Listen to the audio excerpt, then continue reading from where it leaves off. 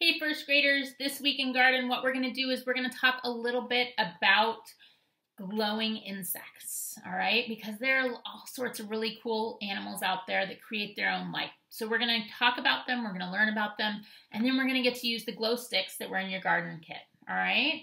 So this is the sheet we're going to go over today, okay? We're going to take a trip to New Zealand and learn about glowworm caves. And then we're going to talk a little bit about beetle anatomy. All right, so go ahead, get this sheet out, okay? If you have your glow sticks, you can go ahead and get those out. And if you have your little glow in the dark dots, okay, we can go ahead and get those out too because we're gonna have some fun with them. So without further ado, let's go ahead and get this sheet out and we're gonna start talking about traveling to New Zealand and the glowworm caves that are there.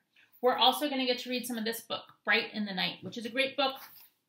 It is by Lena Sogberg, and it is all about how animals glow and use color to kind of stand out. And so you'll notice that it covers everything because insects aren't the only cool thing that grow. Okay, it covers everything from gems that grow under UV lights to glowing mushrooms. Wouldn't that be cool in a school garden to have a little glow-in-the-dark section? Okay. Some different animals like butterflies and frogs. And then, of course, our glowworms as well and some different insects. So, without further ado, we're going to go ahead and get out our glowworm sheet. And I'm going to switch to our document camera so that we can go over the sheet together. All right.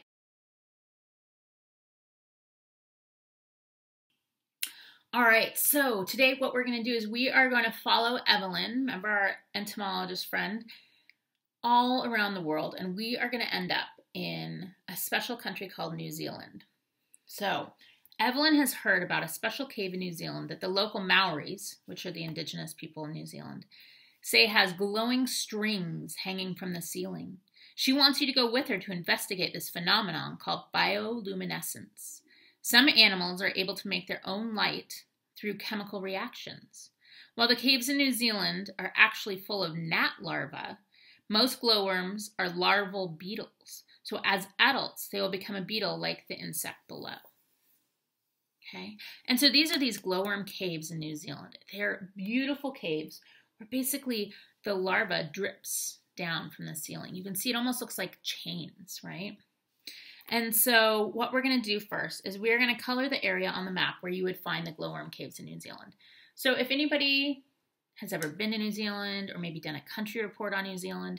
New Zealand is in the Pacific Ocean. It's an island country, okay? And you can see here's the continent of Australia. New Zealand's actually not on this map. New Zealand's over here. It's just kind of to the south, okay? So we're going to kind of do a little arrow this way, okay? And New Zealand's right here on the map. All right, so now that we've colored in New Zealand where we've traveled, okay, so far remember we were in North America last time we talked for talking about North American honeybees. Okay, so we've been there. We were in Asia for the silkworms. Okay, so we were traveling all over the world. So today we're in New Zealand. All right, and so these gnats that are in this cave are really, really cool little creatures. So this is the book that I was talking about, that Dark in the Night. Okay, and so you can see if you've ever been to New Zealand, they basically give tours. I was fortunate enough to go last year. And so you go in this cave, and the cave has these rivers going through it, and you get into a boat, and they turn off. There's no lights in these caves, and all you can see are the ceilings that are lit up with these beautiful creatures. Okay. In New Zealand and Australia, there are caves filled with so many glowing insects that the roof looks like it's covered with stars. The insects that live there are known as glowworms, but they are actually a kind of gnat. The larva of this glowworm spins long glowing threads that hang down from the cave roof like shining beads. Other insects are drawn to the light and get caught in the sticky threads. Then they become the larva's dinner. When there is the best chance of finding food, the glowworms shine their brightest.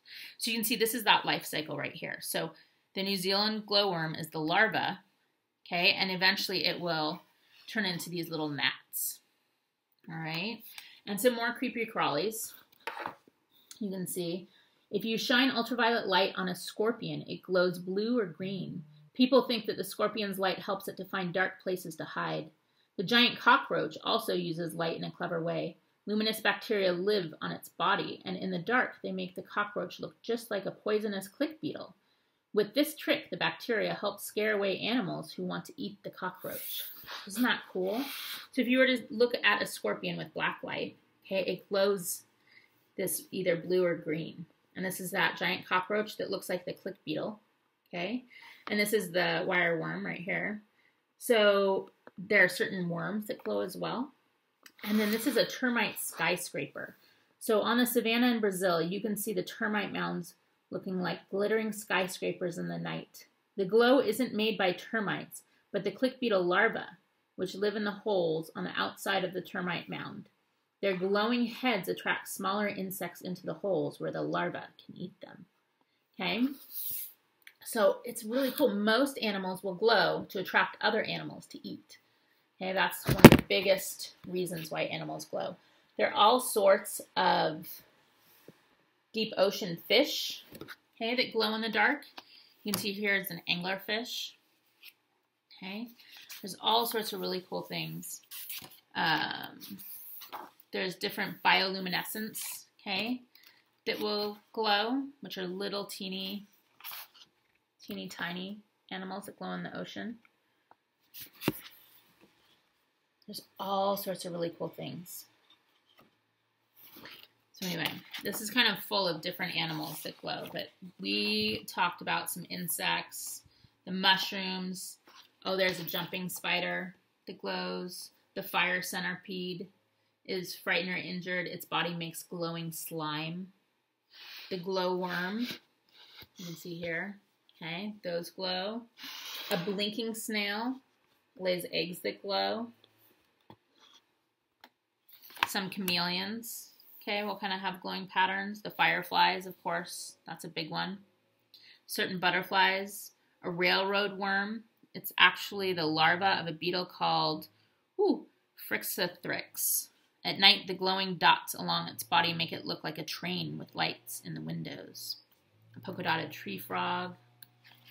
Okay, so what we're going to do is we are going to go ahead and if you have your glow stick, okay, you can go ahead and crack your glow stick. And what happens is, okay, these are chemicals, they're not mixed, but when you crack it, it creates, can you see it glow? Isn't that cool? It creates a chemical reaction. All right, so now once I crack it, okay, and you can just do it once, it usually starts to kind of mix, wiggle it back and forth. You don't want to wiggle it too hard because you don't want to break it. But it'll start to create that chemical reaction that glows. So when animals do it, it's called bioluminescence. Bio means life. Okay, lumen is light. So life light. All right. And so these are your glow sticks. Okay, you can take them, you can use them, put them on your nightstand, whatever you want. Okay, if you want to tape them here, you can tape. It says tape glow stick here. You can do that. Okay, it's up to you. I'm going to go ahead and do that just because my desk is a little uneven, so it rolls right now. Okay, so I've got my bioluminescence here. Boop. Perfect.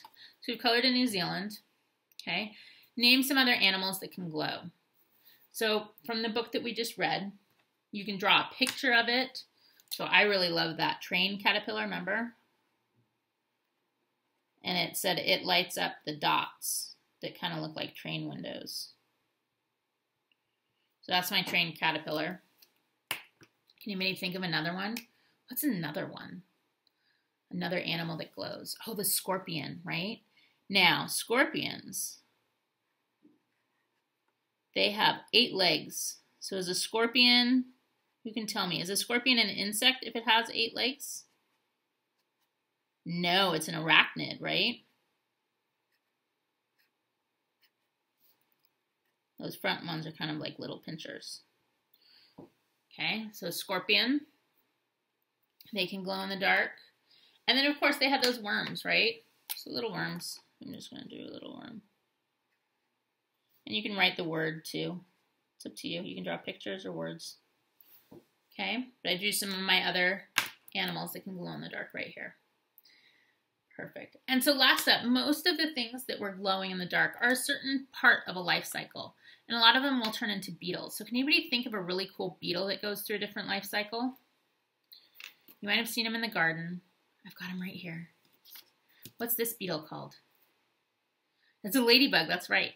Okay, so ladybugs, remember, this is how we know a ladybug, usually, right? This is a big toy ladybug, so usually they're much smaller than this.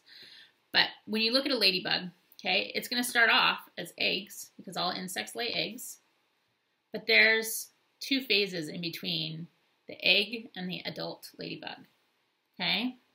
Ladybugs actually, once they hatch from their eggs, they look like this, with the black and kind of orange. They don't have a red shell at all. And this is their larva phase. Isn't that cool? So when you see something like this, they're much smaller, okay? But again, they have 6 legs. They've got kind of that segmented body, okay? That is their larva phase. And then they go through this pupa phase where they basically attach to a leaf. So you can see it's attached to a leaf. And then it kind of gets hard right here. And that is the pupa phase of a ladybug, okay? So you can see, even though we think this is what a ladybug looks like, really, it goes through all these different changes to turn into the adult ladybug. So it goes from eggs to larva to pupa to ladybug, all right?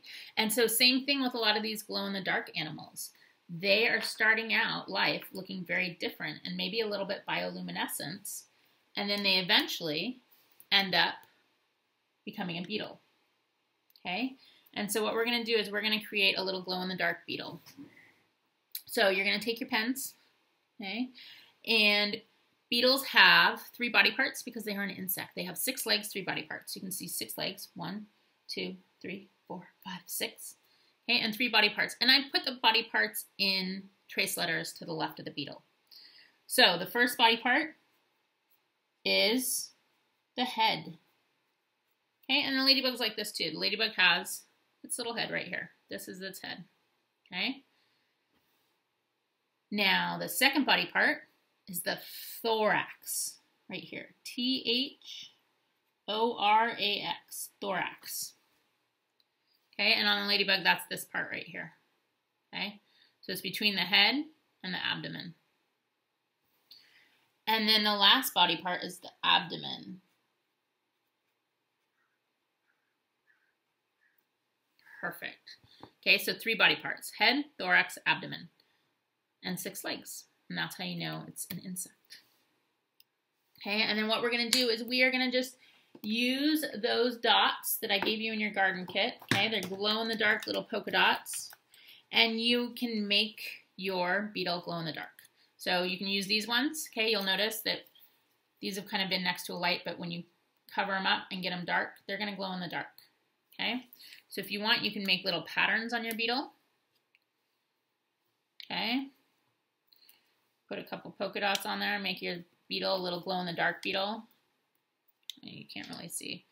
Whoop, there we go. He's got glow-in-the-dark little dots on him. Okay. You can use these if you want to cut your beetle out and put them on a wall and see them light up tonight. Okay, when you go to bed. That's totally fine too. These are yours to do with what you want now. All right. Perfect. All right. So that, my friends, is our lesson on glowworms in New Zealand. All right, so just remember, the cool thing about insects is just because we see them in one phase doesn't mean that they didn't look very different in a different life cycle. Okay, they're still the same little critter. It's just a different life cycle that they're in. All right, nice work. All right, so I hope you guys enjoyed learning a little bit about the glowworm caves in New Zealand and traveling in our mind to a really cool island country, okay, with some really cool insects. Think about all the different critters out there that make their own light, all right? It would be really cool if we had that ability, right? We wouldn't need night lights if we were scared. It'd be pretty neat. So you guys have gone ahead and you've used your glow sticks. Okay, we've seen the chemical reaction that can occur to create light, all right? You've created your own little glow-in-the-dark beetle. Awesome work. And then now these are yours to do with what you want, all right? So if you want, you can go ahead and put them in your room later tonight and think about other cool things that glow. All right, and we will see you next.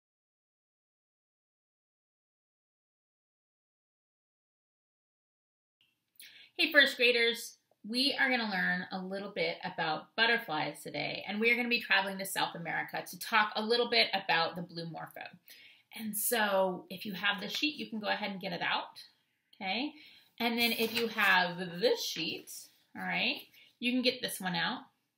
And we're going to be looking at some example butterflies from the Butterfly House book, which I love because it has all sorts of really cool examples of different moths and butterflies.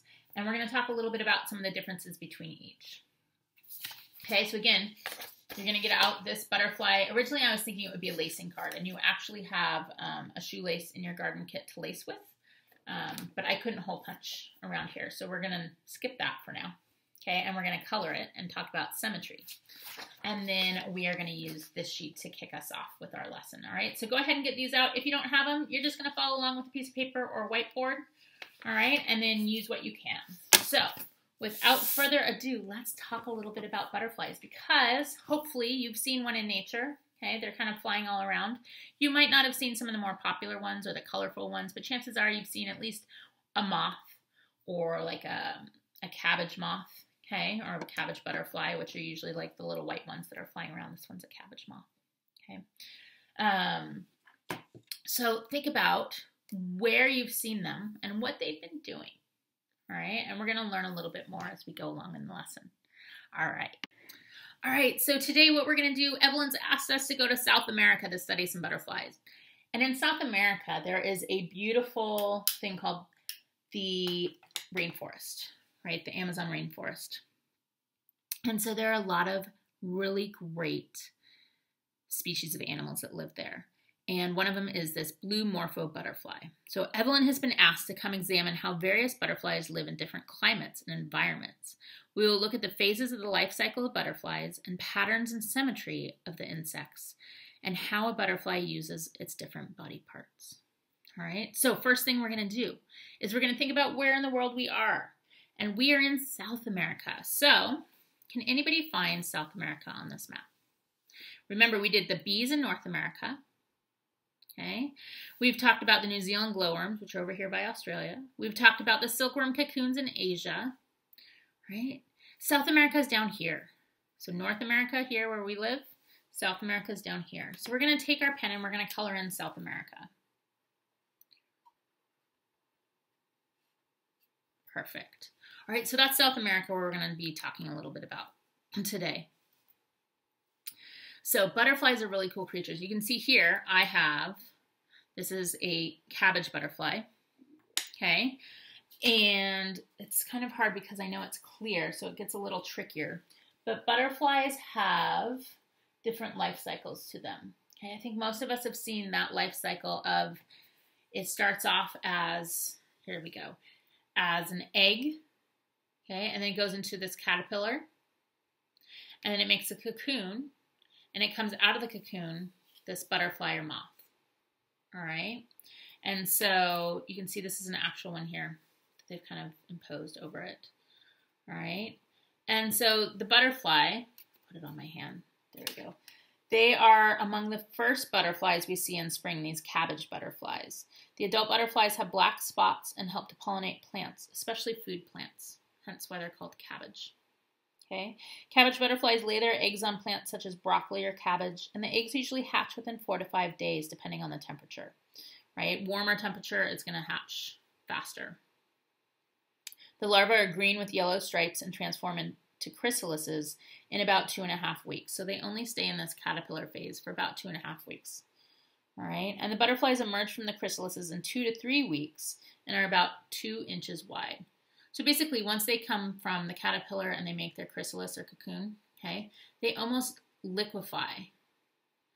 They basically have to reinvent themselves, and then they emerge as this beautiful butterfly.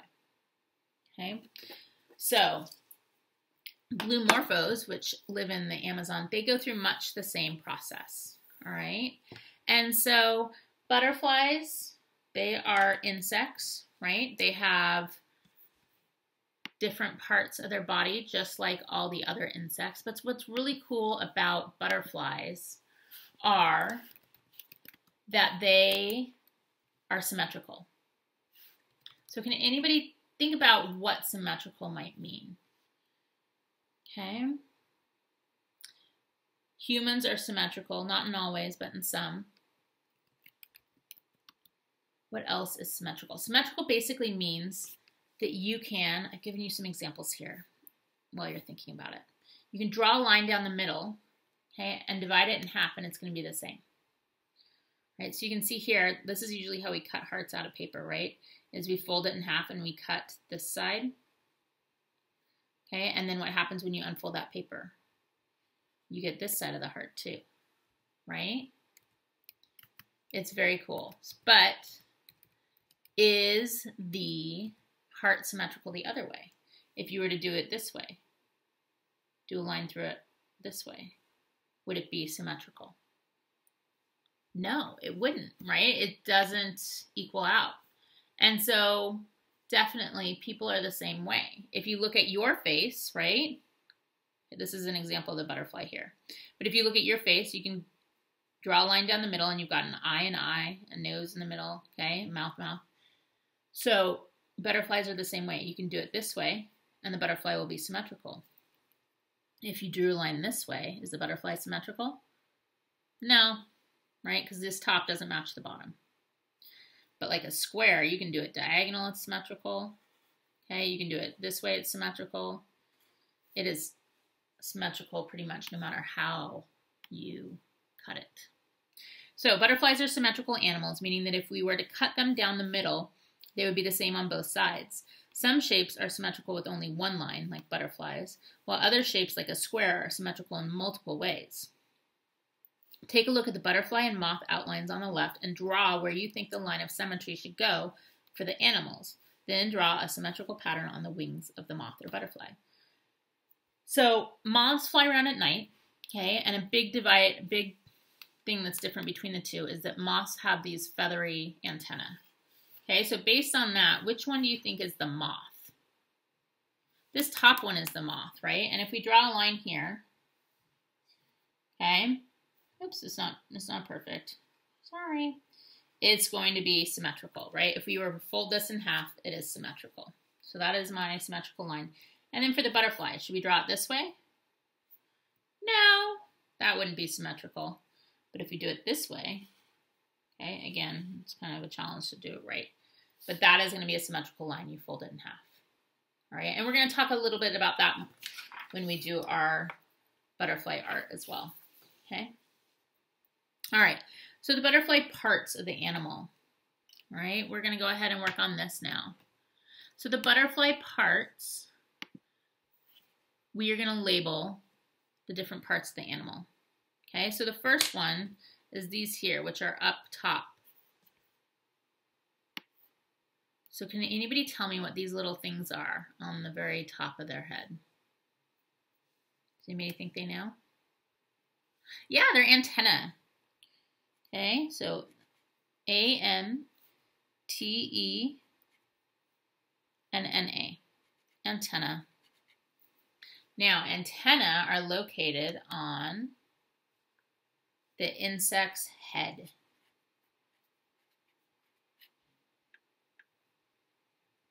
Okay, and insects, remember, they have 6 legs and they have 3 body parts, just like we learned with the beetles. So they have the head, then they have the middle part of their body. Anybody remember what the middle part of their body is called? It starts with a T.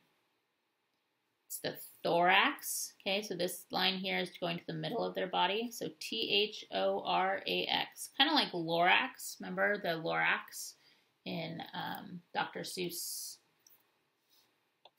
the Dr. Seuss book? So thorax is the middle part. And then the end is called the abdomen. A-B-D-O-M-E-N, abdomen. Perfect. And then the last body part we're going to label is what they fly with. What are these beautiful things that they fly with? It's their wings. Perfect. All right, so you guys have gone ahead and we have labeled our butterflies of South America sheet with the blue Morpho. And now what we're going to do is we are going to get ready to go into our butterfly drawing. So get out some markers if you have some markers, okay? And meet back here for our butterfly drawing.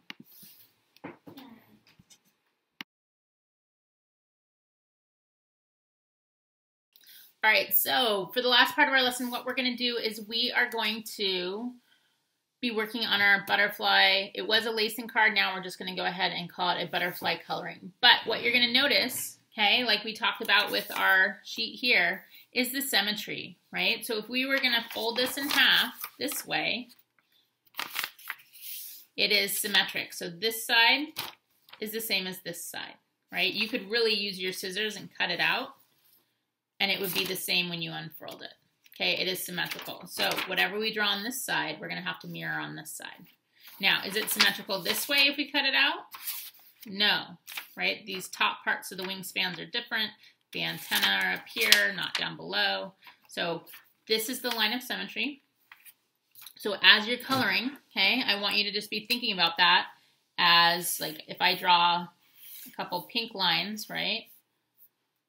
Let's see. If I do 3 pink lines here, I am going to need to keep it symmetrical and draw 3 pink lines over here.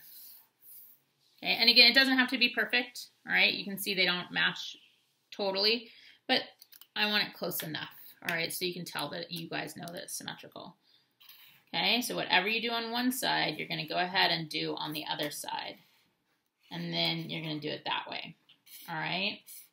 And so say I want to color this one in. I can't leave this one colored and this one not, because again, we want them to be symmetrical. Okay, so you're going to work on coloring it in. You can do whatever patterns you want. Okay, you can just kind of start drawing. You're creating your own little butterfly pattern. All right. So think about what colors you think you might like. Think about where this butterfly might live, because chances are it's going to try to kind of blend into its environment and use those colors.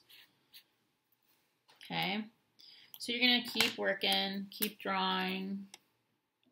Maybe I'm going to do some little dots here. So if I do dots on this side, I got to do dots on this side.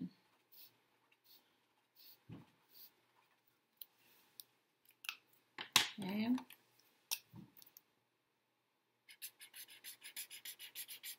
You can get as creative with this as you want. It is your butterfly or moth. So now if you wanted to make this into a moth, okay, what would you add? Can anybody think about what you might add? That's one of the major differences, right? It's these little antennae. Moths have kind of feather-like antenna, bushier, like bushy eyebrows. So we're going to kind of do that. Now, chances are it might be more of a moth. Okay, moths also usually fly around at night. Okay, so you can take that into account.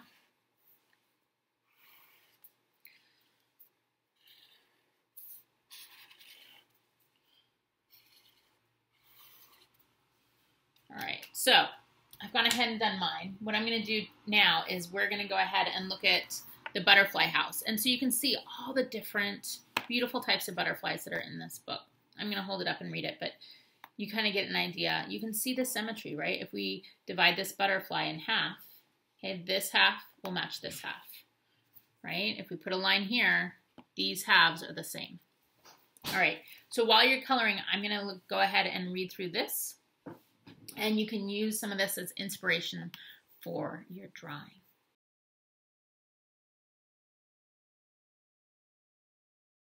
All right, so these examples are swallowtail butterflies. You can see these are the beautiful, they kind of have these little extensions on their tails. This is a beautiful family that gets its name from the tails of the hind wings, which look like the tails of swallow birds. However, don't be fooled. It's not all species that have these tails. They can be large and colorful with magnificent markings and shiny wings, like the Ulysses butterfly. Many mimic the pattern of butterflies that taste bad to protect them from predators. Some swallowtail caterpillars have fake eye spots to make them look like the heads of snakes. One of the most famous in this family, the Ulysses butterfly. The males are curious about anything that is colored blue. So you can see here all these beautiful butterflies. So some of them have these extensions right here. Okay. You can see up here, but they're these beautiful butterflies. And again, notice the symmetry. Okay, and some of them have the dots there. So these are swallowtail butterflies. These ones are yellow, whites, and sulfurs. So this family gets its name from its coloring. These butterflies don't have the bold patterns of some of the other families, but they are often beautiful yellow and orange colors marked with a few black spots. And a group of butterflies is called a flutter. Isn't that cool? That's a flutter of butterflies right there. So these are good examples. These ones are metal marks. The metal mark butterflies get their name from the small metallic spots often found on their wings. So metallic spots can be shiny, okay, and they kind of reflect the light. So those are really cool examples. And these are skippers. There are 3,500 species in this family, which are moth-like in their appearance. Many fly during daytime, but others fly at dusk. Okay, so again, you can kind of see some of the antenna.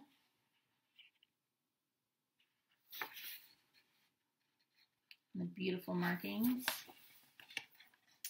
These ones are tiger moths. All right, there are 11,000 species in this family, which often have striking geometric markings in orange, black, and white, like a tiger. They have fuzzy bodies, okay, and bold colors. Aren't they pretty?